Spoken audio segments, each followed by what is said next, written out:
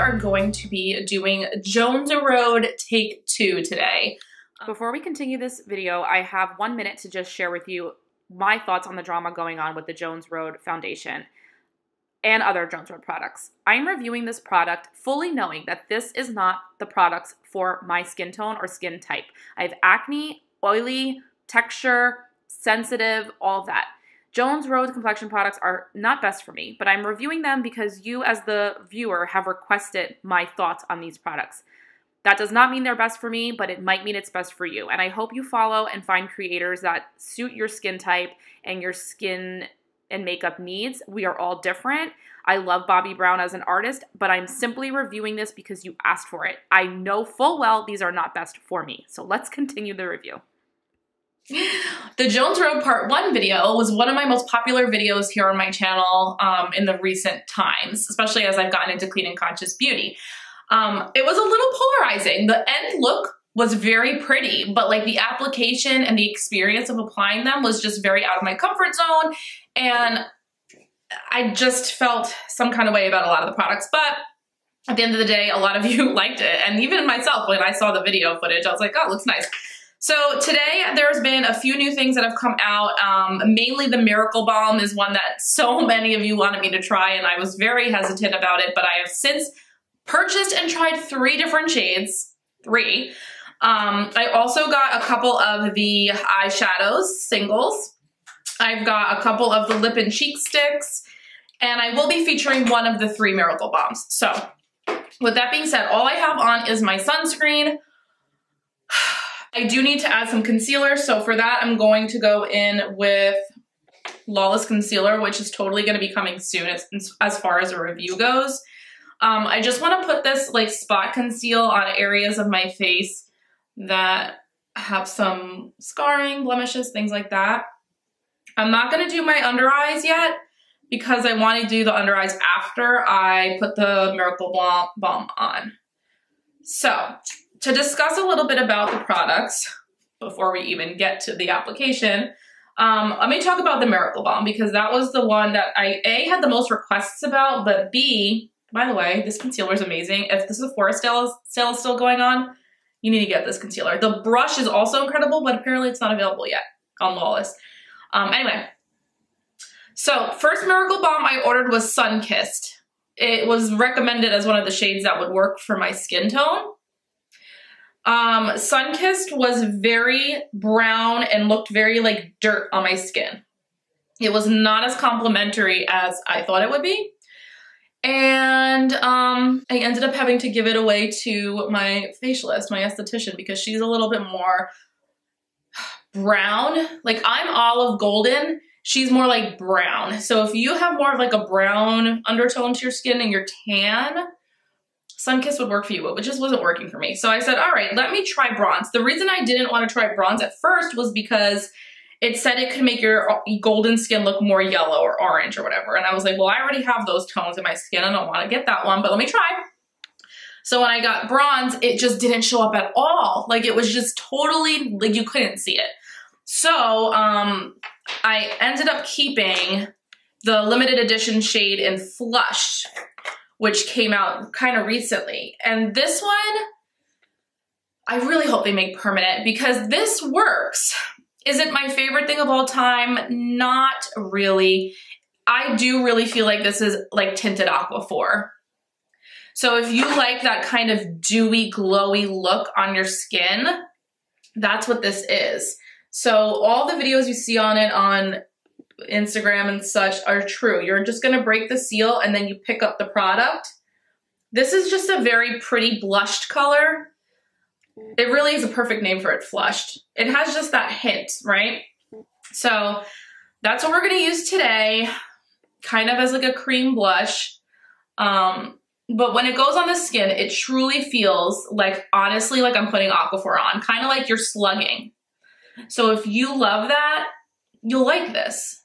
This is also not something that wears incredibly well over like a full face of foundation. So I don't know. Not that I like need a full face of makeup, and I'm totally comfortable wearing like no foundation. Like having my skin with just some SPF and concealer, I'm totally comfortable with at this point in my life. But the problem with this stuff is it is very dewy. And as somebody who's oily combo, I really have to watch it. And also I find it lifts a little bit of the concealer underneath. So I like this color out of all of them, but it's just not something I reach for. There are so many great cream blushes on the market these days and like balmy, glossy products. I don't know. It's just not my fave. It has like a lemon citrusy smell, so it is not totally unscented. And yeah, so that is how it looks on my skin.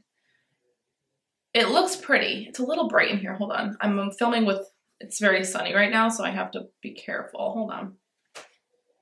That's better. Okay. So I don't know if you can tell. It does look like not much, right? It doesn't look like I have much on my skin. So let's just leave it there. Let's just leave it there. I'm gonna do concealer and then we'll come back. So let's go in, blend this out.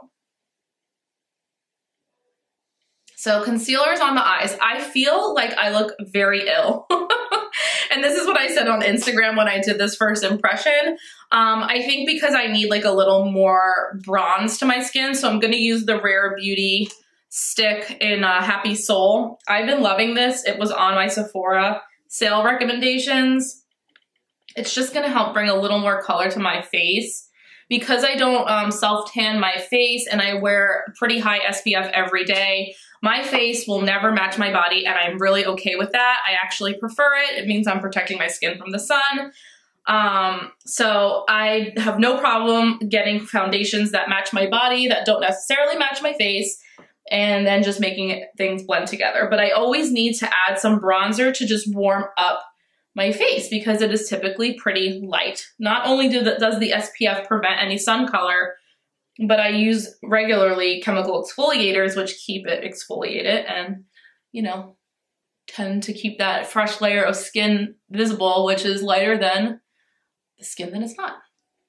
So I'm just blending it in here. I'm kind of using the bronzer everywhere because I actually do need to kind of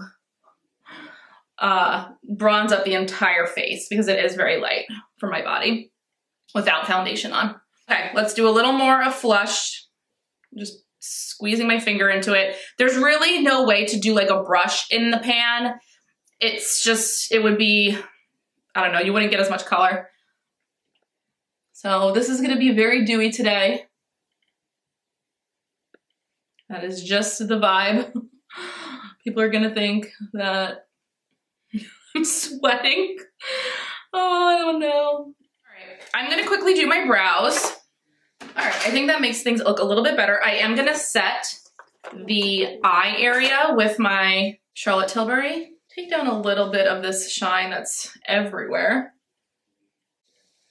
Now, I will say I found it pretty amazing that my time testing the Miracle Balms didn't seem to break me out, which I thought was pretty impressive. So for the eyes, I got two shadows, one in very dark brown and then one in rose gold. These shadows are extremely expensive. I think they were $25 each. Okay, now the packaging is adorable. You got the little mirror and the size pans are pretty generous, similar to the Bobbi Brown Cosmetics eyeshadows, the singles. It's just crazy to me that they're this expensive. Like, I would much prefer half the size. I don't know. I just think, like, to me, $25 for one eyeshadow is just nuts. I don't know. I don't know. That's just my mindset. So this is dark brown. I'm gonna use this all over, very light wash, and then top it with the rose gold. Now, I have absolutely nothing bad to say about the formula. For being like a clean eyeshadow, I think they're really nice, but there are plenty of nice clean eyeshadows out there. So there's that. I struggled to pick out two shades because I was like, $50 on two eyeshadows. I could be buying a full palette. Okay, and then I'm gonna take the rose gold with a shadow brush first, and then I'll use my finger. So this is just gonna soften it all up. All right, so that like lightened it up a lot. I'm gonna take the color on my finger to really lighten it up. And this kind of gives me more of like a taupey patina shade, which I really like. And it was easy to do. Like that eye look took like a minute.